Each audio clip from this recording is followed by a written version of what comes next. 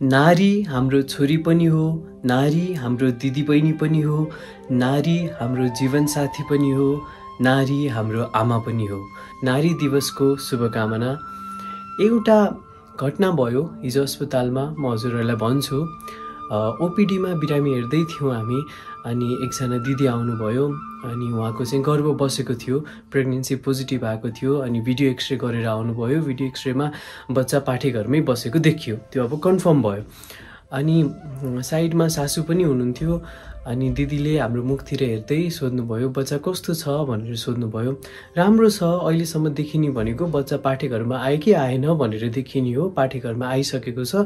अब जाँच्दै गर्दाखेरि पछि हामीले घाँटीको मोटाइ हेर्छौँ, नाकको हड्डी बन्यो कि बनेन हेर्छौँ, एनिमल स्क्यान गर्छौँ, अनि बच्चा कस्तो छ भनेर थाहा हुन्छ, अनि भनौँला नि भनेर भने। अनि एकैछिन आलीटाली गर्नुभयो, अलमल्ल पर्नुभयो, अनि ठ्याक्क मुखमा हेरेर सोध्नुभयो, जेन्डर के हो थाहा छैन, भन्न मिल्दैन भनेर भन्नुभयो। अनि जेन्डर त भन्न मिल्दैन नि दिदी भनेर, यो अहिले यसरी जेन्डर भन्यो भने त डाक्टरको लाइसेन्स नै जान्छ नि भनेर मैले भने।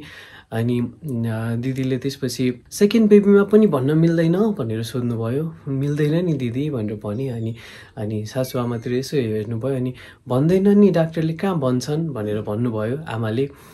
अनि एकैछिन तल हेरे जस्तो गर्नुभयो, माथि हेर्दा त दिदीको आँखाभरि आँसु, बरेर आँसु झऱ्यो। अनि किन यस्तो विक हुनुभएको, स्ट्रङ हुनुपर्छ नि, झन् बच्चा आएको छ, अब यसरी कहाँ विक भएर हुन्छ भनेर भन्दाखेरि, अनि परिवारले मान्दैन, घरको प्रेसर भनेर दिदी रुन थाल्नुभयो।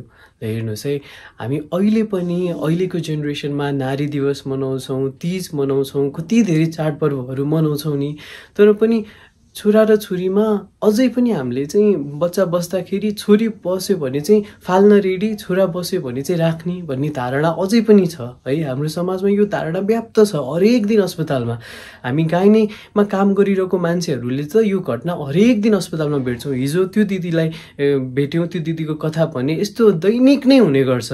त्यो भएर हामी सबैजना नारी दिवस मनाउन सँगसँगै हामीले चाहिँ छोरा र छोरीको भेदभाव अन्त्य गरेर अनि राम्रो बच्चा बनाउने, राम्रो बच्चा होस् भन्ने सोचाइतिर चाहिँ जानुपर्छ। पुरुषहरूलाई आग्रह, आफ्नो घरमा भएको नारीलाई माया गर्नुहोस्, सम्मान दिनुहोस्, एउटा केयरिङ म्यान बन्नुहोस्, र छोरा छोरी बन्ने कुरामा चाहिँ नारीको केही पनि भूमिका छैन।